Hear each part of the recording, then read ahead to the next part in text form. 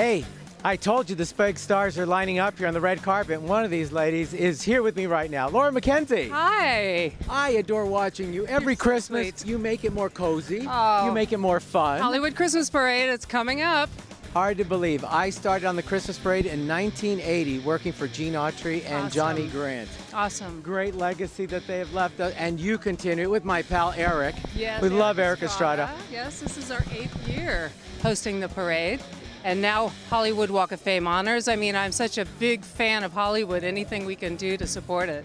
Truly, I was telling people, it's an honor to get the star and to celebrate the star, but now we're having the honors, and I thought, what a great concept, because we can recap many of the stars who are no longer with us, whose legacy continues. And do you know, this is the rarest award you can get? I mean, if you add up the Grammys, the Oscars, the Emmys, all of them award just as many stars as are on the Walk of Fame. So to get a star on the Walk of Fame is really a special honor.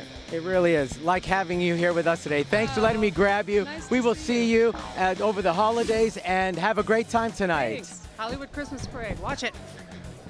Wow, what a night. What a red carpet. Celebrities, movie stars, and musical artists all gather here tonight for the Hollywood Walk of Fame honors, and you're here with Bionic Buzz. This has been a great time tonight. Be watching the CW on November 23rd. That's what it's going to air. But we got a sneak peek through Bionic Buzz here tonight. Oh, yeah. See you next time. I'm Jaime Monroy.